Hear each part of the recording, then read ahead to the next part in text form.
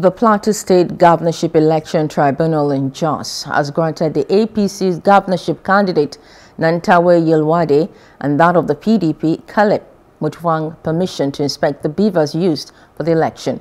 The PDP is also calling for the arrest and prosecution of all those involved in missing BVAS during the governorship polls. The chairman of PDP in Plateau State made this remark in Jos while reviewing post-election matters. It has become necessary for us to address the press and indeed the public concerning some doubting and distressing happenings as a result of the governorship and State House of Assembly election which were held on the 18th day of March. There were failed attempts at various stages of accreditation, voting and collation to manipulate and rig the election in favor of the candidate of the APC, Dr. Nantawe. But to no avail.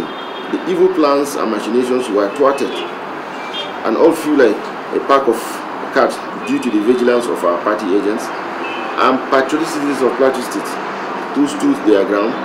The people of Plateau spoke in eloquent and unambiguous manner that the era of impunity, failure, incompetence, ineptitude is over forever, and that for good. The chairman also pointed accusing fingers at some APC chieftains for their actions and utterances relating to the missing BVAS. The entire state woke up on Sunday, the 19th March this year, to the disconcerting news of the disappearance of 35 polling unit officials and results of Nigeria BVAS of Just Not LGA.